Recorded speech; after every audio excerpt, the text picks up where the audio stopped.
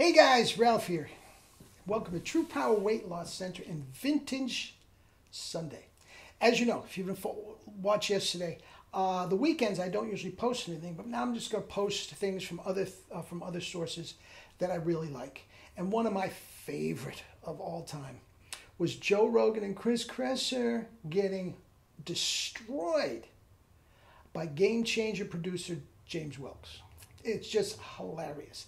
So bad that Joe Rogan and Kresser deleted the video from their websites. Just deleted. They got killed. Now what happened is when the video The Game Changers came out, and if you haven't seen it, I strongly suggest you check it out. These two clucks, morons. First of all, I don't watch a lot of Joe Rogan. I don't think he's a very bright man. You know, he gets in some nice topics, but he gets into a certain point, and if he happens to be losing or he can't think anymore, out comes the F word, out comes the joint. It's just nonsense, and I won't. Every once in a while, he gets a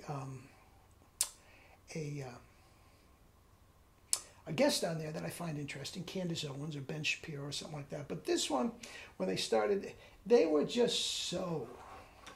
and Chris Kresser is a paleo tool. He's an acupuncturist that doesn't know a darn thing about what he's talking about. Nothing, as you'll see. Okay? Now, anybody that knows anything. Now, acupuncturist, say what you want about me, but I have a PhD in nutrition. Okay? You don't have to agree with it. I don't care, but I know what I'm talking about. And if you don't want to adhere to it, fine. But don't just lie. That's the thing. Kresser, and that's how he talks. Chris Kresser just lies. Oh, it's a lie. I'm telling you, this paleo keto is a lie. I've been telling you that for a long time.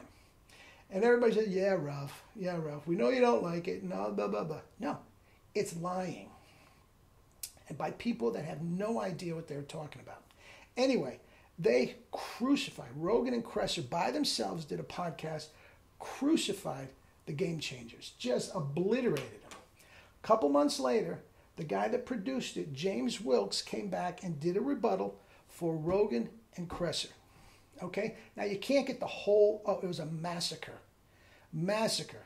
Wilks killed him. Chris Kresser admitted not knowing how to read scientific literature, lying, he admitted it. Yes, I misspoke, blah, blah, blah, blah, blah, blah. They just make things up. And this was one of the most glorious takedowns ever.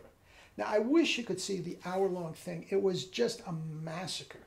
But again, they've taken it down, as well they should. I would too. And all you get is these little compilations here and there. And here is a very, very good one down below. Check it out. And the thing about Kresser, even after all this, if you go back on his website, he hasn't done anything to stop spewing these lies. And that's what he is a liar. Joe Rogan, he's a dolt.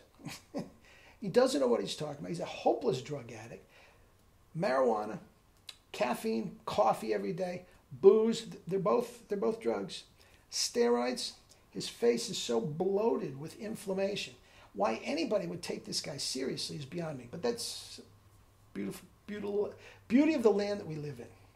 But Kresser, health practitioner, he's an acupuncturist.